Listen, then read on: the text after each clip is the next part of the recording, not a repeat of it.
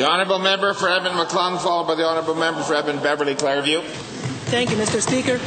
In his response to me dated September 25th, the Minister of Infrastructure indicated that when daily average traffic noise levels exceed 65 decibels, noise mitigation is considered. Not implemented, but considered. The Minister also denied that his department keeps any inventory of corresponding maximums in other Canadian jurisdictions. My constituents are concerned about noise levels on the Anthony Henday, and a quick search reveals that BC, for example, has noise guidelines where levels as low as 55 decibels are considered for noise mitigation, and at 65 they're certainly implemented. How can the Minister do his job properly if he does not know how we compare to other provinces? Will he take my constituents' concerns as seriously as he would those from Calgary Fort? The Honourable Minister. Mr. Speaker, if the Honourable Member was listening, and I take all Albertans' issues very, very seriously.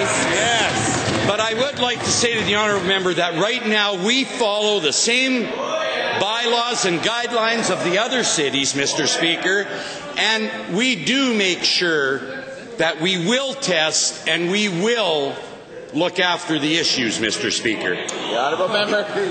Thank you, Mr. Speaker. Now, what's worse than the noise are the delays and long waits, the safety and navigational challenges at those locations where the Henday intersects Lessard Road, Collingwood Road, and Cameron Heights Drive.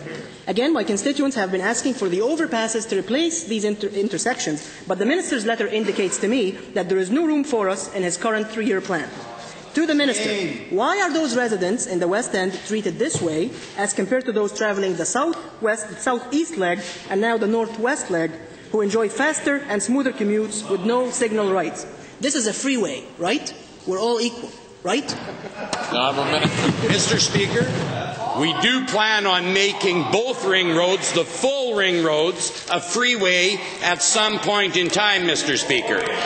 The two second and third legs that we've been doing, Mr. Speaker, were done under a P3 partnership, and the full, complete freeway status was part of the RFP, Mr. Speaker. And also I will say that when we took over the roads on that west end, they were City of Edmonton roads, and City of Edmonton had done a survey and a review and had showed that we wouldn't have traffic counts till a lot further out.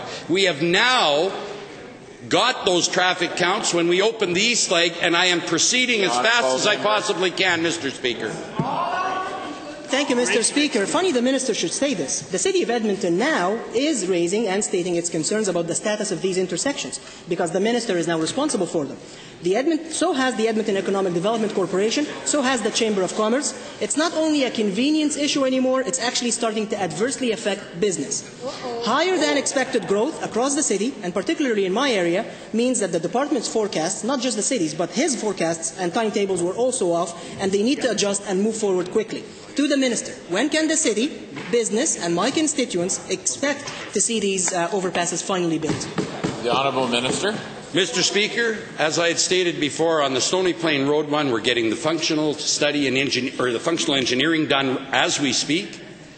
I am trying to move ahead as fast as I can to get it within our 3-year plan, and we do plan on trying to move it ahead as fast as we possibly can, and I'm not sure we could move any faster than we're moving on it right now, Mr. Speaker. The Honourable Member.